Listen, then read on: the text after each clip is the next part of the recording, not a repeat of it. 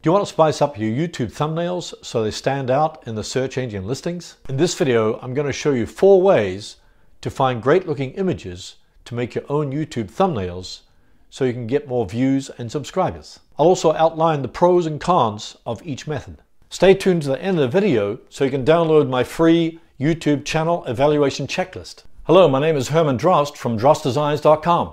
If you want to grow your audience on YouTube and generate traffic, leads, and subscribers on autopilot, hit the subscribe button or hit the bell notification icon.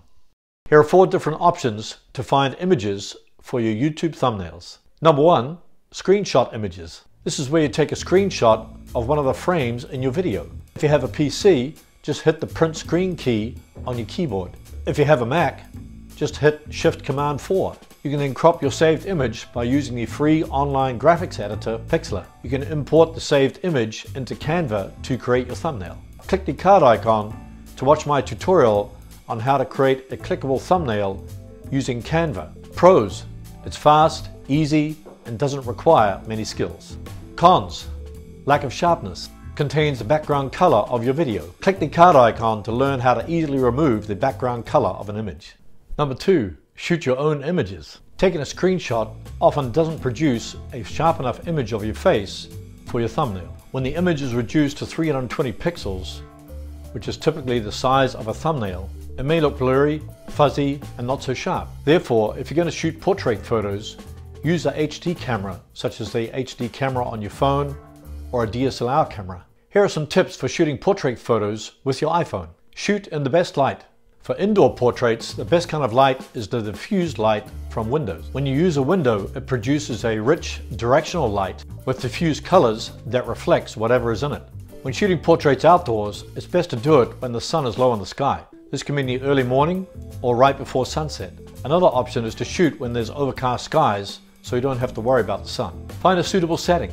When shooting portrait photos, find interesting places to take them. Try to keep your setting simple and uncluttered so your subject is the main focus. Composing your shot. You don't need to center your subject in the photo when composing or framing your shot. Usually the portrait is more interesting if it's off to one side. Use the rule of thirds to position your subject off center. You can also frame your subject by using a natural frame such as a doorway or a window. If you're shooting outdoors, then look for a natural frame such as trees or bushes. Focus on the eyes. Make sure you focus on the eyes of the subject because this is the most expressive part of the face and is what viewers will focus on. When taking a portrait photo, it's best to shoot slightly above the eye line so that the eyes are wide and open.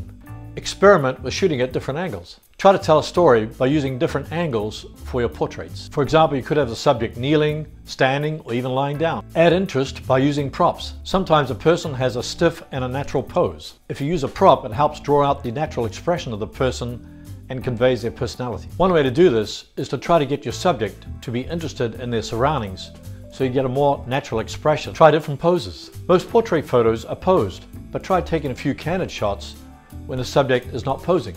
Think about what you want your subject to be doing so it conveys some aspect of their personality.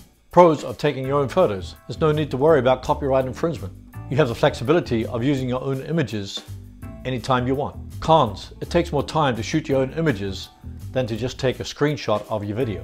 You may have to take the time to remove the background color if you just want the portrait itself. Number 3, free stock images. This is a quick and easy way to use images for YouTube thumbnails. Some of the free stock image sites include Pixlr.com, Unsplash.com, Pixabay.com, and Google Images. Pros: all images are free. Large variety. Cons: not original. Some of these images could be used by many others on the net. Limited selection. Number 4, paid graphic sites. If you don't want to shoot your own photos or can't find a suitable free image, consider subscribing to an online graphics site such as graphicstock.com.